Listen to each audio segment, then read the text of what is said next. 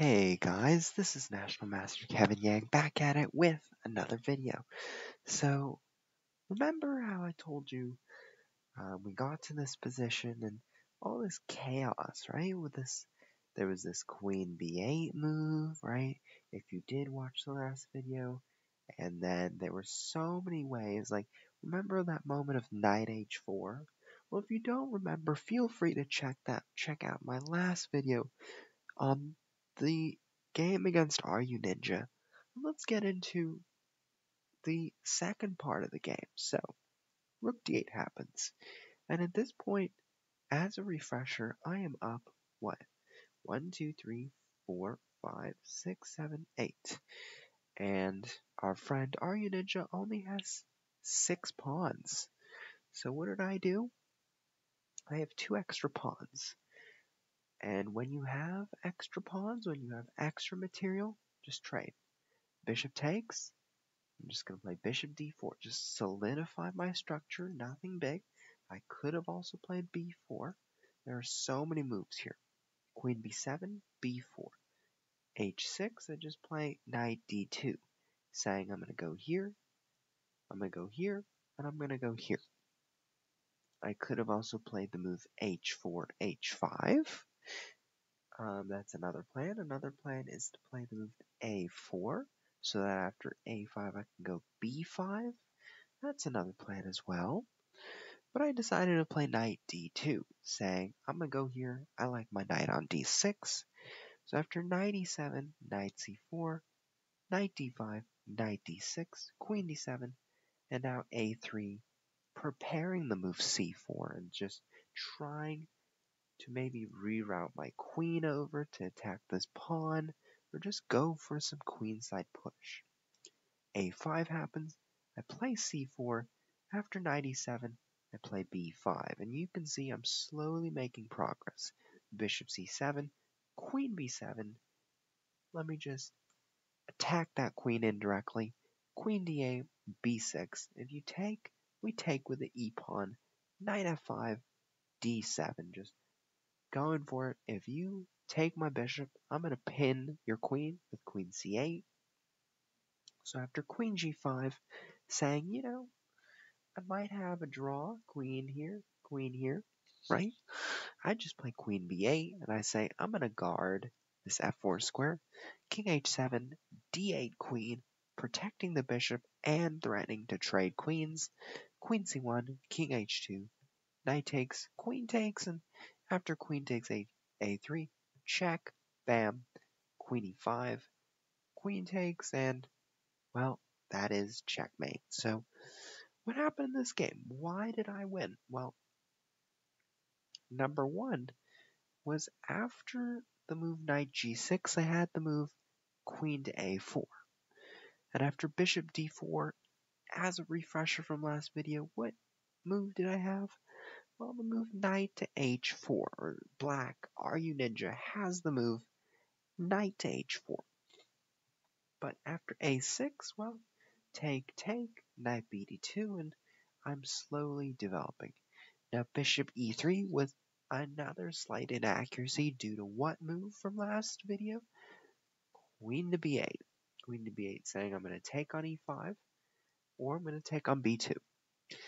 Bishop d3, knight b3, bishop e4, and here I bring my queen to a4, which is what I wanted.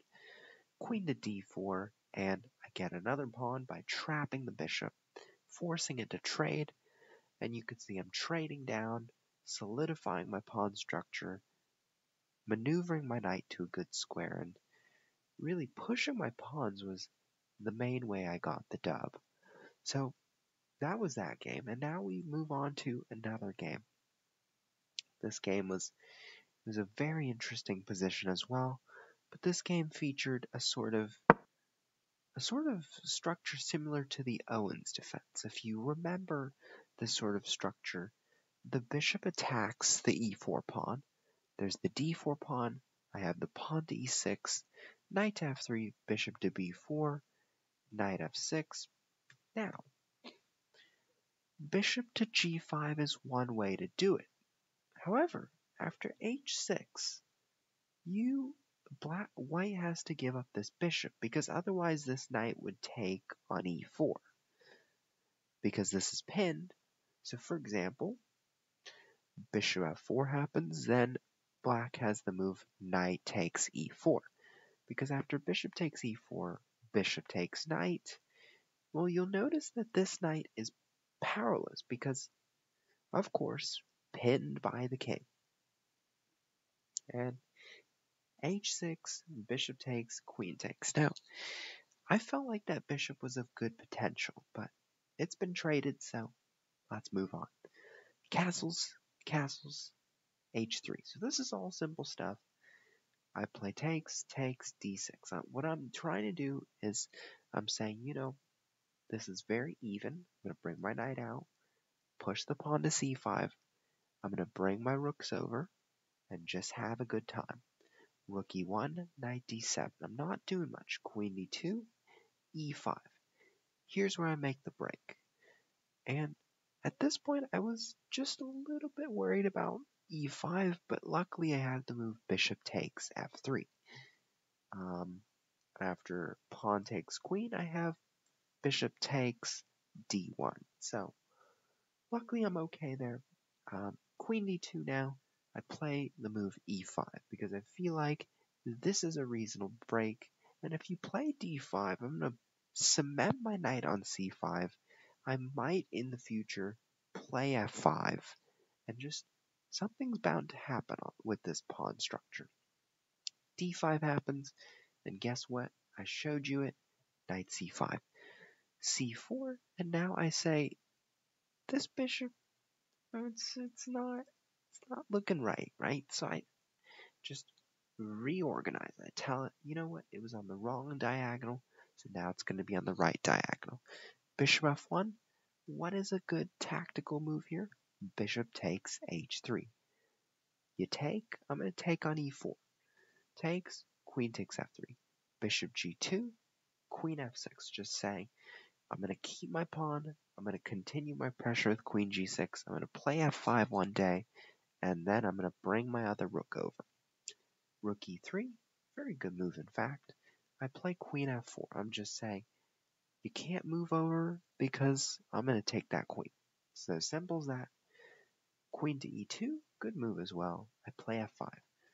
E takes, rook takes. Rook f3, play queen g5. Just not much. Queen f6 and rook f4 now. Now I could have also played the move rook to f8 here. It's a matter of choice. Both moves are fine. So I play rook f4. What do I do here? Well, number one, I consider playing the move e4. Number two, I cement my rook on a square where it prevents this bishop from coming to e4. And I kind of felt like during the game that if the bishop ever came to e4 g6, it would do a better job than it does on g2. So that's why I wanted to make a sort of prophylactic move, which, again, if you haven't watched my previous videos, is a move that prevents your opponent's idea, but that's what my thinking was. So after queen f1, rook f8, f3. So at this point, I was thinking, this rook doesn't look so great, right? It has no future. It could go here. So I was thinking, number one, I could play h5. Right? I could prevent this rook from coming to g4. It cannot go anywhere else. But what else can I do? I also can play e4. I can make some action happen. King h2. Let me just take on f3. Bishop h1. I'm just going to bring my knight into e4, saying if you go to g4, I'm going to take. Pawn takes. I'm going to put my queen on h4. Simple as that. Rook takes e4. Rook takes f3. Deliver a check. Rook takes f3. And here I was getting low on time. I had like little to no time, so I just I looked for a queen trade, looked for tricks, and eventually I got there, right? Because I got there because this bishop was just so bad, so unbearably bad.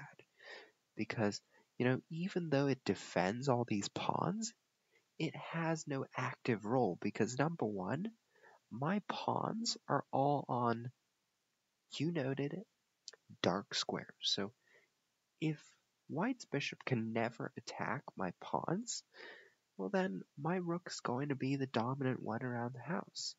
So you can see I'm slowly wiping up the pawns, and what I'm doing is now I'm creating this barrier, getting some more pawns, and now you can see I'm slowly progressing.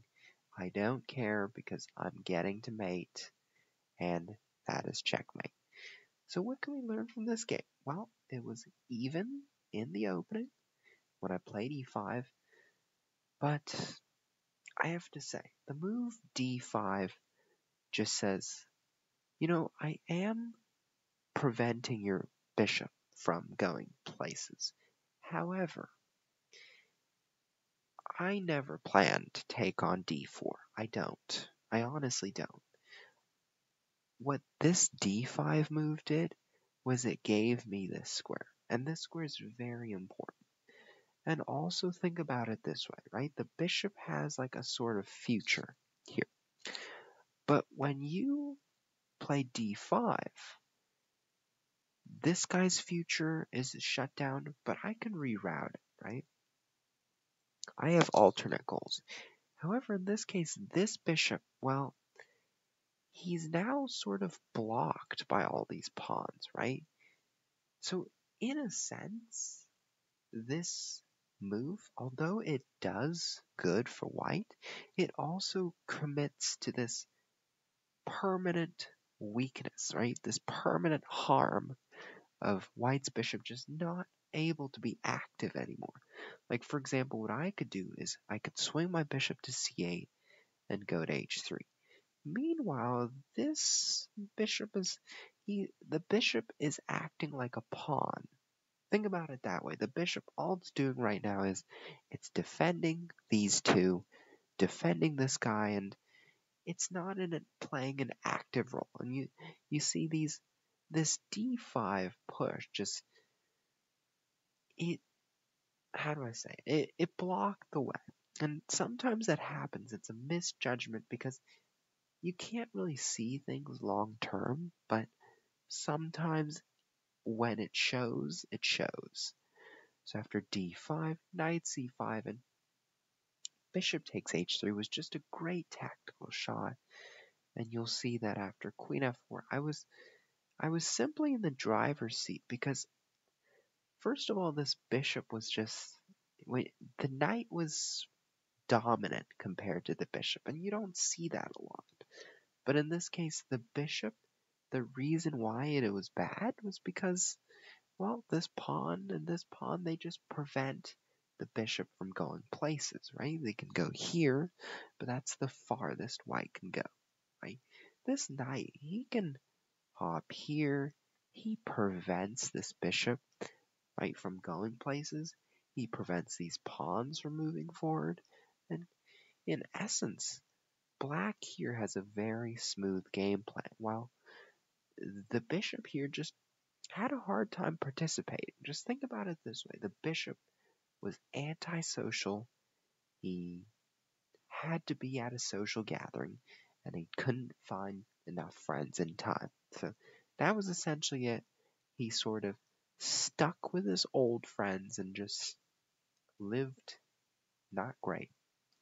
So I would say the only reason why I won this game was because the bishop was just inferior compared to my knight, right? The game was decided all in one move. All in one move. I'm pretty sure you guys know what move it is, but if you would like a rewind, the one move it was decided by was d5. It was a strategic change in pawn structure, and it just made my gameplay so much easier. So, thank you for listening. If you enjoy the game, keep going. All right, find your curiosity, have fun. Don't let these mistakes drag you down. These are all just mini experiences on your way to triumph. Thank you, and I will see you next time.